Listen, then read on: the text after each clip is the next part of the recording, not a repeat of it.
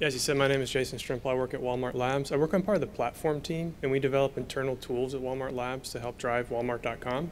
And I actually work at a remote office just a little bit up north here in Carlsbad, for those of you from San Diego.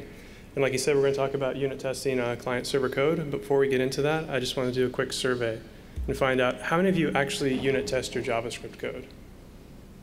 So 30, 40% about, okay. And so out of you 30, 40%, how many of you enjoy unit testing your code?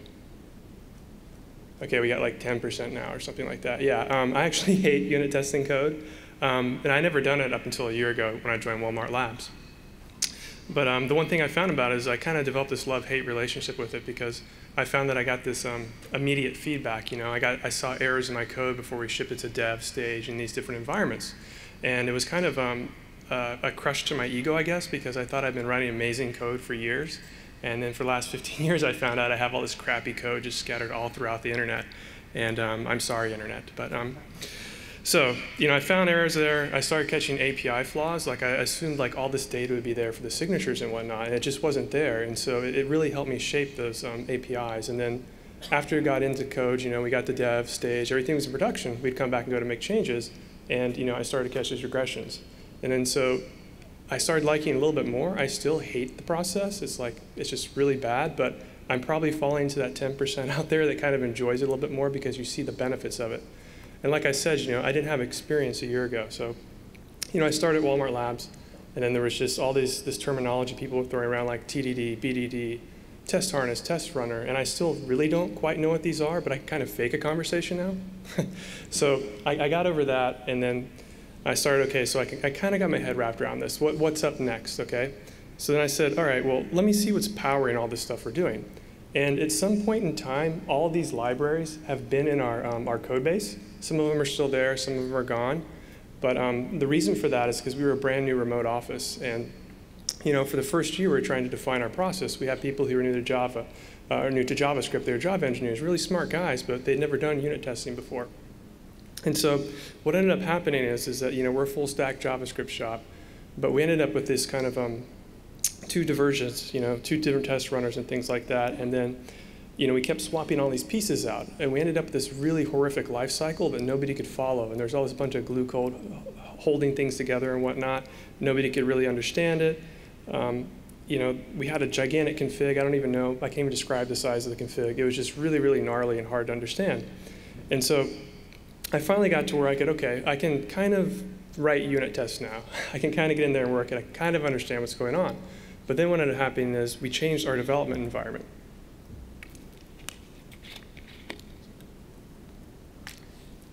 And like I said, we were a full stack JavaScript shop, but we had, you know, this line drawn between the client and the server. And so on the server, we were running CommonJS, and on the client, we were running AMD. And so we had these two different ways of executing unit tests. And then on top of that, you know, we found out, okay, well, why not share code between the client and the server? It's both JavaScript, and we found ourselves needing to repeat the same life cycles in the two different places.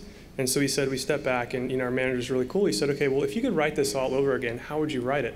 And so we were allowed to write this new framework that runs on the client and server.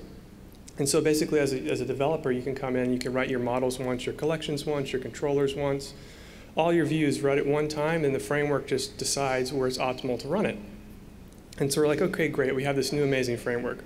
We're going to start building applications with it. And then we stepped back and said, okay, well, this is cool and all, but now how do we test this? How do we test the framework? How do we test these applications? What do we do, and how do we avoid these mistakes that we made in the past? And so the first thing we said was, okay, well, we need to unify the testing framework. I want to be able to come in and just write one single command, like a test command, write the command line, and I want that to be based off a configuration object versus all these different nasty life cycles I was trying to follow in the past. And so that was the first step in the process. And then we said, okay, well, we know we want it unified. Now we need to come up with a set of requirements. And so the first step we came up with this is we want the specs to be agnostic. And so I want to write a spec once, and I want it to be able to run on the client and server, and I want the spec or the framework that's driving the spec to abstract the differences between the two environments. I don't really care about it. I don't want to have to write HTML files, wrap the spec, do all this kind of boilerplate code just to get it running in both environments. We've done that in the past. It's not something that we wanted to repeat. And then the second piece here, which is a really big piece for us when you're running AMD code, is mocking modules. So if I have module A and it has a dependency on, say, module B, I want to be able to easy way to mock that by just using the paths ID, so that when it executes, it'll just pull in that module B and mock it. And that's for things like if it's doing crazy network calls or something like that that you can't actually achieve when you're running your unit test. And so we want a way to be able to easily do that. And then on top of that, one thing that we found was that we wanted to be able to mock global objects easier, because you'd have maybe say you have 15 specs lined up to run. And spec 1 takes this global object, does some modifications to it, and then somewhere down the line, spec 9 breaks because of something it did in spec 1. So we wanted to be able to mock global objects and then have those cleaned up between each test so that then we get any kind of corruption in between it, because it's really hard to track down who actually just corrupted that global object and caused those other unit tests to fail. And our next major requirement was that we wanted to be able to resolve and automate. And so that's meaning like we want to basically be able to load assertion and testing libraries automatically across both environments. And so I think we load like sign-on, chai, or we own sign-on chai, should, and all these different libraries, and they're just available for us in our unit tests, so we can focus on the unit test versus the wiring. And then part of this resolution process was just taking your application paths and resolving them for you, your spec paths and resolving them for you, your mocks paths and resolving them for you. And all you have to do is write a simple configuration object to do that versus the 700 lines of code that we had trying to drive all this together. We kind of wanted that out of the picture in just that simple configuration object. And another part of this is that, like I said before, if I write a spec, it's just a simple JavaScript spec. But if I want to run that in the client, it's going to have to run an HTML file. So we wanted to create a template that would load that spec, take all that configuration that happened, all that resolution for the paths, and generate an HTML file that I could then run in Phantom.js, and then I could load in any browser to easily do cross-browser testing. And our last requirement was code coverage. And so this goes around the fact that we need to generate LCOVE reports. And I don't know if you're familiar with LCOVE, but LCOVE is just a kind of a standard way of generating code coverage reports. And then another application will take that and make something that's human readable, like an HTML file or something like that. And so we wanted that to be part of the process too. So what we came up with is called Grunt Castle, and it's a new Grunt plugin. And basically what it does is it handles all those requirements and rewires all those paths, does all those things for you. So you don't have to worry about that anymore. You can just take your task and your target, write the configuration, execute one line of the command, and it executes all your unit tests for you and handles that. So at a very high level, I just want to go through like the major pieces of it. And the first part is the specs. And so this is what you're writing to test your modules. And so the first part of a spec is there's a setup process where it loads a lightweight wrapper, and this wrapper wraps up Squire.js, is what's underneath the covers doing all the mocks for you. And then so you don't have to be familiar or configure Squire or anything like that. And it's the one that's doing all those kind of path resolutions at runtime for you inside your, when your server specs are running, your HTML or your client specs are running. And the second part of this is that it does the mocks too. So it takes the mocks and injects all this stuff into the require.js configuration, so you don't have to even worry about configuring require.js. It's just doing it all for you. And then the last part of this is it runs Mocha right now, both on the server and the client, so then it just executes your tests like any other Mocha test would run. And then the next major part of this is the testing part. And so this is where I'm going to come in and write, just type in the Grunt Castle at the command line, and this is where it's going to execute my test. And again, there's a setup process to it. And that's where that's adding these global libraries to the environments for you, so you can access them directly in your specs. It's resolving paths. Again, it's configuring require.js, and it's dumping this into this castle object that's available in both environments. And then it executes a server test. And so when that happens, it's taking all your specs you've written, and then it's loading them up, queuing them up, and then the test runner's executing these. And then the other part is a client test. And so that's where it's taking those specs, those same specs that you've written, and then it's resolving them to those HTML files and configuring for you, and creating those for you. And so that's the major parts of testing. And then this last part is the coverage part. And you can think of coverage as having the same life cycle as tests with just a few differences, which are just basically, so when I go to execute my unit test, the first thing I want to know, I think people have talked about instrumenting code already during a couple times, and I think one of the keynotes talked about it. But basically, I want to say my application code lives in the folder named lib, and then I want that code instrumented and dumped out to libcov. And then so when the unit tests run, what it does is it says, here are your application file paths. I'm going to now resolve those. Instead of pointing them to the original code, I'm going to point those to the instrumented code for you, so you don't have to worry about resolving those paths. And then when it executes, it generates the code coverage reports for you. and then it dumps them into an HTML file for you so that you can load that locally and start working with that, so you can kind of see where you have gaps in code coverage. And then once you do that, identify that, you can make changes and then actually submit the code to GitHub or whatever it is and push those up to your different environments. Okay, so now we're going to take a look at some code after we look at this, I guess, 8-bit dancing awesomeness. But how many of you are familiar with Grunt before we get into that? Okay, so a good portion of you. People are probably going to cringe when I make these comparisons, so I apologize in advance. But if you don't know what Grunt is, you can think of Grunt as being akin to Ant in the Java world in a sense, or Ant that is, where Ant is a task runner. It's consuming XML files to run these tasks for you, like build processes and things like that, whereas Grunt is for JavaScript projects. And what it does is it consumes a Grunt file and the Grunt configuration object, and that's executing your task against your targets and things like that. So, and we got great resolution here.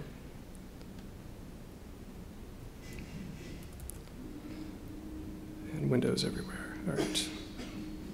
This is awesome.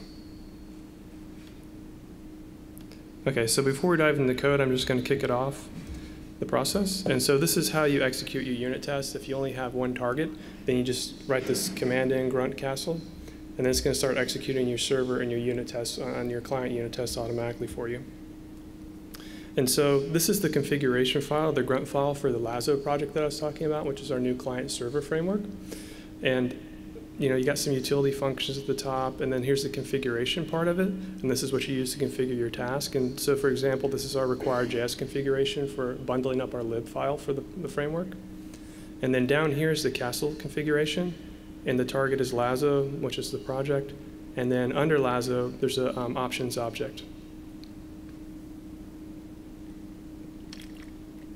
And this first set of options is under there's the mocks. And so this is saying, okay, well, for this target, my mocks reside under this test directory under mocks. And so this is the Lazo global object, so it's just a really simple mock that we'd use in some of our specs. And then, for instance, another example is the request. And so this is what we use to kind of stub out and mock our requests for our models and collections when our unit tests are running. And then the second option here is specs. And so the first property under this is your base URL. And this is just saying, okay, well, my specs live here. And the reason we need that base URL is because it allows us to do all that path resolution for you. And then the second one is client. You're saying, okay, well, here's where my client-only specs live. And so if you don't even have AMD on the server, you could use this to actually execute client-side unit tests only. And the second one is saying, okay, well, here's where my server specs live. And then here are my common specs. And my common specs are ones that run across both environments, so that when my server unit tests execute, it merges these common specs in. Same thing with my client. I can merge them in, and it does it for you automatically, and it queues these up and runs these. And this next property is the required JS configuration. And this is the configuration for your application. So here's where you define your paths, load in kind of anything you're stubbing out or anything like that. Just any kind of required JS configuration that you'd have for your application would go here. And you can differentiate between the client and the server in case there's, obviously there's environment differences that you need to account for when you're running those two different environments. But for us, it's pretty simple. We have a base URL for both environments, and we have a function that retrieves our paths out of this paths JSON file. And so, we have IDs that map to paths. And then it does a couple of manipulations for things that are unique to the Lazo application. And then this last one is the reporting. So this is where you're gonna, this last option down here. And so this is where you define kind of like your code coverage. You're saying, well, my application lives under lib. For coverage, I want the destination to be libcov, and I want to exclude this directory. And some of this is going to change in the future, which I'll touch on a little bit later. But then there's also things like, for instance, we bundled up Plato, so you can take a look at your code and see, the code complexity of it and see how maintainable your code is and things like that. But again, these things will probably move out in the future into smaller modules, because this plugin's a little bit large. It's trying to do too many things at once, and so it limits the kind of use cases you can handle, but I'll touch on that in the future. And so back to the command line. So here's where all of our server tests executed. So it kicked those off, came through, and then now it's writing out these HTML specs. So it's taking the specification, which I'm going to show next, and it's generating those HTML files based upon those specifications that you determined run in the client. And so it writes those. Then for each spec, it fires up Mocha, like Mocha Phantom.js, and kicks it off and executes your test for you. And so it went through all that. And then, so here's what a spec looks like. And so, like I said, we use Mocha. And the top of it, there's some boilerplate code that you could probably actually abstract out into something else and have some kind of preprocessor or something if you didn't want to write this boilerplate code. But it's 12 lines of code, and it's going to be a little bit different for each spec, so we didn't feel the need to do that at this time. And so in Mocha, you have the ability to say, well, before each unit test runs, execute this block of code.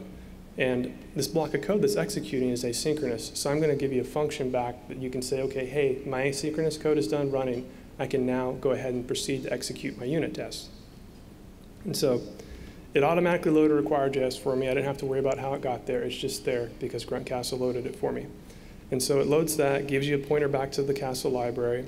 And then Castle really has one main method on it, which is just called test, and it accepts an object. And the first part of this object it accepts is the module that I'm testing.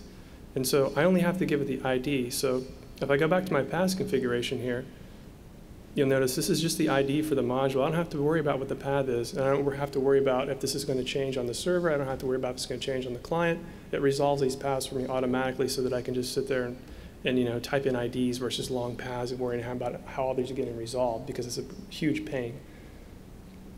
The second option to the test function is, OK, now this is where I'm saying, here are the global objects I want to mock. And so I can pass an array of objects and tell it where I want this object attached into the global namespace. And so in this case, it's just going to all uppercase Lazo. And so this is where, like I said, this executes for each test. So each test gets now a clean copy of this global object. So none of the specs break, none of this, the test within one spec break down the line, because it has a fresh copy of this global object. And so once it's done all that, a callback executes, gives you back a pointer to that module, that context module. And then we're assigning it back to this variable that was defined outside this closure, so our unit test down below can have access to it. And then we tell Mocha that we're done. All our asynchronous code is done. Go ahead and proceed down and start executing these unit tests. And if you're familiar with Mocha, these shouldn't look uncommon to you, but the one unique thing that I want to point out is down here is that it loaded chai for me. And so now, if I'm on the client, if I'm on the server, it's just there for me automatically. I didn't have to worry about loading all these things. I could focus on writing my specs and making sure that my module is actually unit tested very well. So I'm not going to go into all this, but this is just testing. Basically, this is testing our context object in the framework. And in Lazo, the context object is an object that gets passed around with each request. So a request comes in. It says, I need these models, I need these views, I need these templates to complete this page request. And then so it takes that object, goes through a life cycle on the server, serializes it, sends that back to the client, and the client says, thank you, I now know how to draw this page. But it's a really simple object, so there's not too many unit tests on it. But hang on one second here.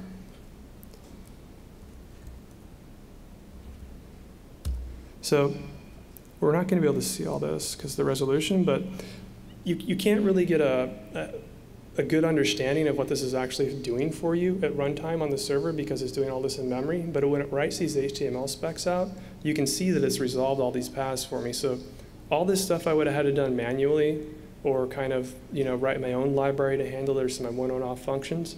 It's done this for me. It's taken my paths for me from my application. It's resolved those to run across both environments. It's done the same thing for my specs. It's done the same thing for my mocks. And it's done the same thing for those global libraries that I want there for testing and assertion and kind of supporting my unit test. And it takes all that, does a bunch of configuration, configures require.js for me with all that information, sets up Mocha, loads these libraries like I was talking about. And then this little snippet of code here says, OK, well, if I just execute the command line, then now it's going to run Mocha Phantom.js. But if I'm loading this in the browser, it's just going to kick off Mocha for me automatically. And up at the top here, you can see that it had resolved the paths. So it says, that's kind of one of the cool things it does. So I'm running Node, and I don't know where my modules are. I don't know where they've resided. Somebody could have installed the module 20 directories up, but I still need to resolve to that path. And so it's resolved these paths for me. So for instance, require.js, which it loaded for me, lived at this level because we use that directly in Lazo. But we don't use, what is this over here?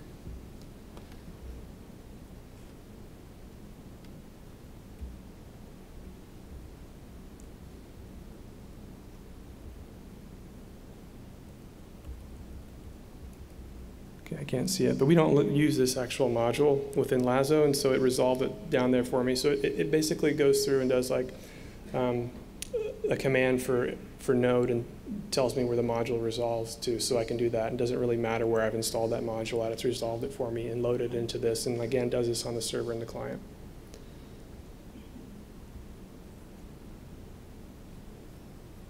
All right, so I mean, that's basically all the code and how it runs in a nutshell.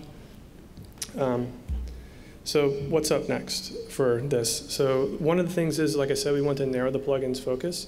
You shouldn't have to have it instrument your code because you can get to some complexities with that. So what we ended up doing is what we need to do is we need to rip it out, because right now we're using JS coverage, but as you saw in our earlier presentation, JS coverage really doesn't account for branches in your code. So you might want to instrument it with something like Strimpel or something like that.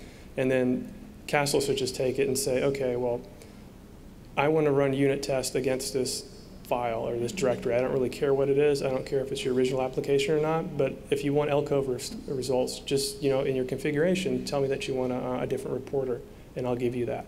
And so we've got to simplify it like that. And excuse me. And the next thing we want to do is modularize and define the contracts. This was the first Grunt plugin I had written, and so it's probably not the cleanest code in the world, but what would be nice is if you run Jasmine as your test runner, that we have some kind of clear API that you could load Jasmine versus Mocha, so you don't have to rewrite your specs or anything like that. That would be a nice feature, but before we can even kind of think about and contemplate how to do that, we need to clean the code up and get the APIs nice and defined well.